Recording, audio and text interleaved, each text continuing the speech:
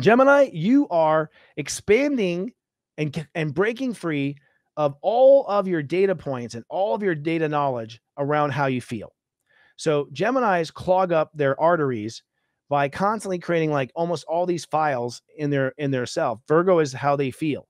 And so they create all this, I have this feeling, and this feeling, that feeling, this feeling, and they just store it like as a data record inside themselves. And ultimately, suddenly they are drowned by the data or depressed by the data. The data is the time mom did this, the time dad did this time, that time, this time. I know because I'm a father of a Gemini. So I've seen it up close, but I've also known other Geminis who will tell me the same thing when I talk to them. All these reasons why they feel the way they do. And you guys get stuck in the reasons and you never free yourself from the feelings because your brain is firing off and getting off, frankly. You love to think. You're getting off on all the details you get to think about when it comes to that. So it's time to defrag that emotional hard drive. It's time to let it go and let it flow. Forgive, let the data go, delete it, reformat the hard drive. How you think about your feelings, clean slate. Now, part of the reason for this is the Pisces side of this is you've, as a result of your emotional pain that you ignored, you made a lot of bad decisions. A lot of bad decisions. I shouldn't have bought that Ferrari when I was only 10. Shouldn't have, all these bad decisions that led you down the wrong paths that made you maybe not happy. Geminis that I meet, they're not necessarily happy with their career, where their career's gone. I'm not saying anything's happened. I'm saying karma. You went running off in those career directions because you were running away from your pain and running away from your emotions. You rather do the data.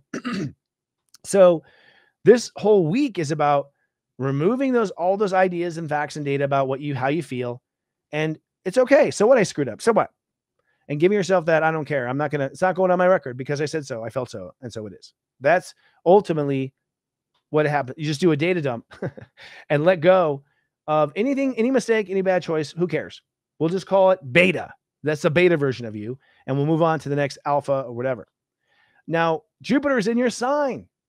This is why I wanted to redo the horoscope to make sure I did it right. You have unlimited possibilities about what you can do right now. You are so fired up. Jupiter's giving you all sorts of ideas.